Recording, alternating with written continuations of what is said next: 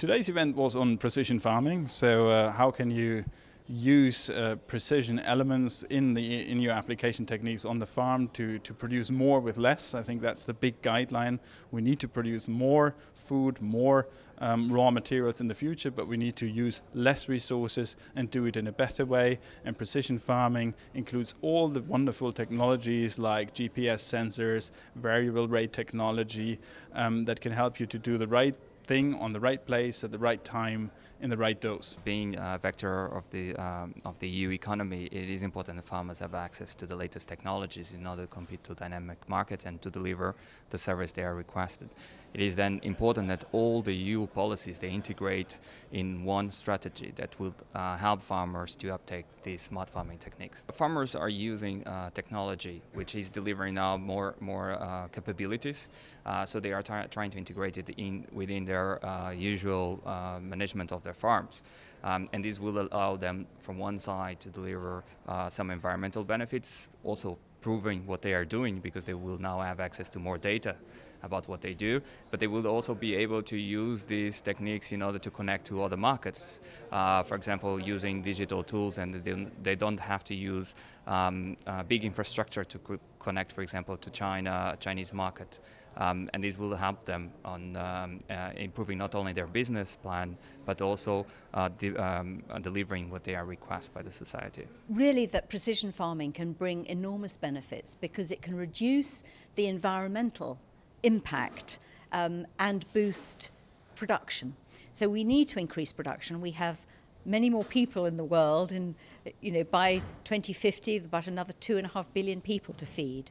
So we need to produce more from less, and precision farming techniques offer great potential. It means we need to develop the technology so that, for example, applying a pesticide can be done in microscopic drops just where it's needed and not sprayed all over the field. So that sort of thing is where we can go. I think the new technology means we don't need a big tractor that can carry a person around. It can be much smaller, much less impact on the soil, because the management of soil health and the management of water are hugely important. All these things can be helped by precision farming. Precision farming it can be a promising technology that can deliver results, but it's not the only solution that we need to address the future challenges of European agriculture. It's a solution that would work very well in high input agricultural systems, we believe, but many other types of farming systems that we have in Europe will not benefit so much from precision farming. They need other type of tools, we need other types of approaches that also need to be deployed in the future. There are a lot of interest for precision farming from all kind of stakeholders, and I think that the group of people was relatively aligned about what is important, and of course also to put the farmer really in the center, to understand the different need of the farmer. It's not just to develop technology, but it needs to be something that farmers can use, and I also talk a lot about measurement, to understand really what you are doing, and to be able to do corrections and adjustments going throughout the production season. Well, I try to explain what are the activities that from DG Agri we are doing for supporting digital transformation in agriculture. So we are under the current Common Agricultural Policy. We are using Horizon 2020, and we are also using rural development programs through the European Innovation Partnership to support this digital transformation. In Horizon 2020, we are developing projects to test new technologies for the agriculture sector, so we work in very close collaboration with our colleagues in DG Connect.